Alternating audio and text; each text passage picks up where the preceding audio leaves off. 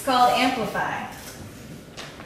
On the Christmas of my 13th year, my parents handed me a gift wrapped in light blue snowflake paper. I meticulously tore at the tape to reveal a rainbow cable wound up tight with a note tucked inside. Try to find the rest of your present. So I bounded downstairs to the basement where I found my Ibanez electric bass starter set, all black, amp included, with a big bow on the box. Naturally, I screamed. I started clawing at cardboard, tearing through staples with uncalloused fingers.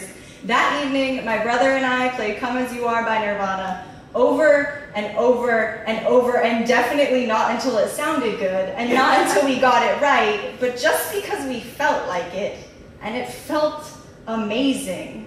My brother with his red and white guitar slung low, me nearly swallowed under the weight of the bass, both of us breathing up lyrics lurking from the bottom of our bellies, feeling on fire, feeling invincible, feeling a freedom like we never knew it before. This is the day that I started to find my voice. Lucky to have endless encouragement and a basement big enough to grow in, I grabbed a girl who knew how to play guitar and a girl who wasn't scared to try and bang on the drums. And naturally, we started a punk band. Filled notebooks and binders with lyrics written on the back of the bus about love like we hadn't even felt it yet, and the boys that we already didn't trust. We were big hearts beating out of rhythm, and we didn't give a shit because we were helping our voices grow. Tacked a coat hanger to the ceiling and strung the microphone cord through so we could scream into it while our fingers fumbled over frets. We were so bad, and it was so beautiful. Over a decade later, I still don't feel like I'm good at much, except for walking away from something when it no longer feels fun. My guitar gets covered in dust. My bass is in Massachusetts. Sometimes I go weeks without putting pen to page. There will be a while where things go dark. I think we all eventually find that place where we start taking ourselves too seriously. We start doubting why we're doing the things that we once found freeing, and suddenly we're doing them less and less. Our calluses fade. Our voices grow quiet. There is no romanticized moment here. No turning point that'll make your voice burn bright again. You just have to work through it.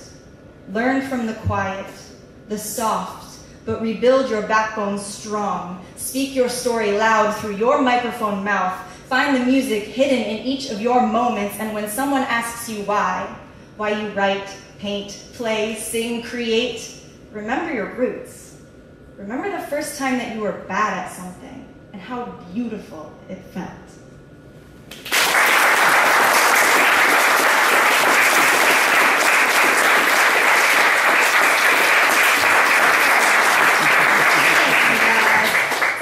She said, I am the person who created Out Loud. I put this all together for you guys to have a safe space to share. I've traveled a lot and done a lot of spoken word. I started in college, and I've just been going and going. When I came to Huntsville, I saw a lot of beautiful literary people, and I didn't know how to get them all together because I wanted to hug all of you at once.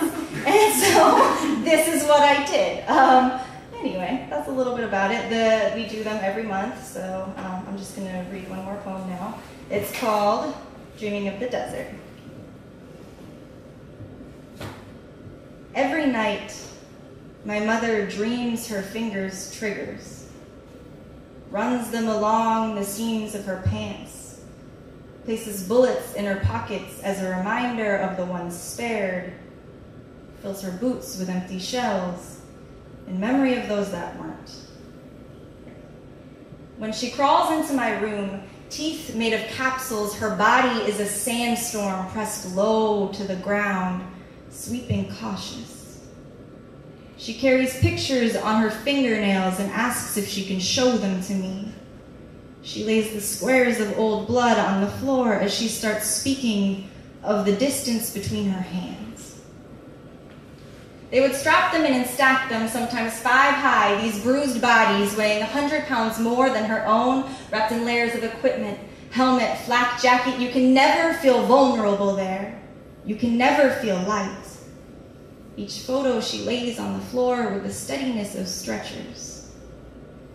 They would use whatever they could to put the pieces back together. Duct tape, super glue, treated bodies like leaky pipes, swore that this was just another job, but I know she does not remember the way home this time because her body is a deflated heat wave, dragging sweat from pores so thick you'll forget how to run. Chipped porcelain runs rampant under her skin. Salt and dirt cake her mouth. She never learned how to swallow all of this. My mama was a warrior long before she felt she was a weapon. I tell her, your hands were natural-born healers, and they will continue this way until you turn to dust. You are just trapped in a war between your love and your loyalty. Speak the names of your moons and demand to know why they pull you. Your body has pushed lives back into existence. Your hands have provided miracles. Your breath has jump-started lungs. You may be lost now, but your family knows your roadmaps. Warrior, healer, life giver. It is okay to be the broken one sometimes. She leaves my room lighter, walking, shedding the skeletons she kept trapped under her skin for so long, and exhales a wind spinning desert storms on my floor.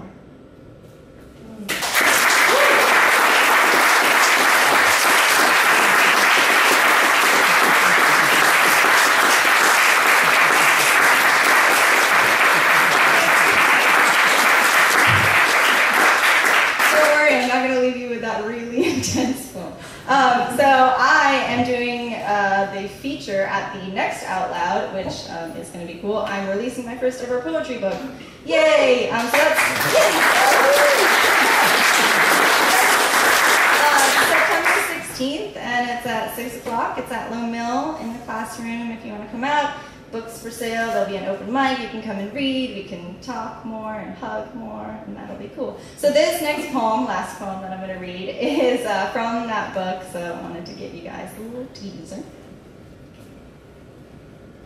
Dear tree trunk, how often do you clean the dirt from your fingernails, begging for each crack and crease to be polished, clicking compulsively, craving to look new again, but really, all you are doing is packing down the dirt so that it holds itself to you tighter and tighter. Pressure is the greatest weapon that we have. Just ask your friend Gravity, who's been tugging at your branches, pestering you closer, waiting for you to snap. Lay your body down beside her for a while instead of walking your roots all over her.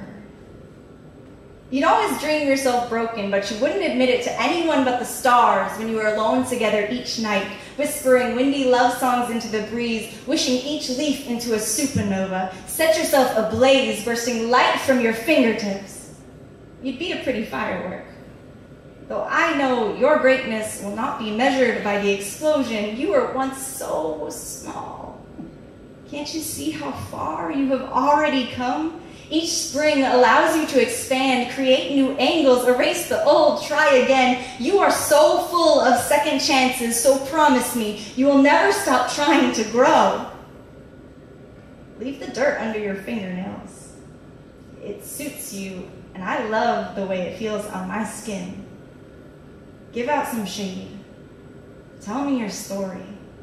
I will never stop listening to that song in your spine. With all the love I have to give, sincerely, the sky.